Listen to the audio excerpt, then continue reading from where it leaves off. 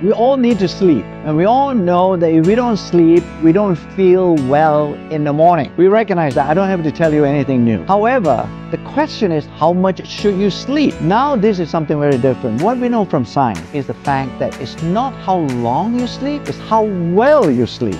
That's the difference. All of us actually don't sleep the same number of hours. Some of us can actually be very good with 6 hours.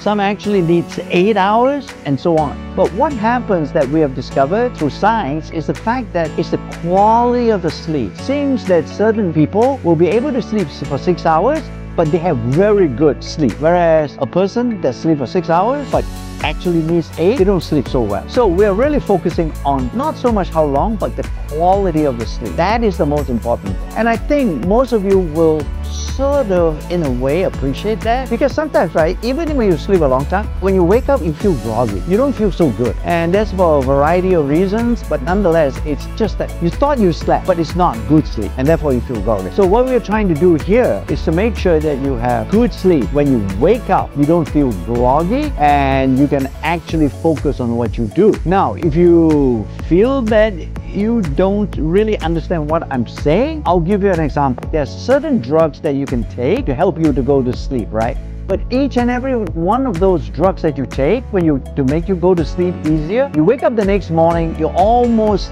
think you have a hangover. You don't feel so good. We know also many of those drugs affect the quality of sleep. Our scientists feel that our approach, once again, in Nu Skin, is to make sure that we provide you with recommendations and some other ways of intervention, we call them, that can give you a chance to get good quality of sleep.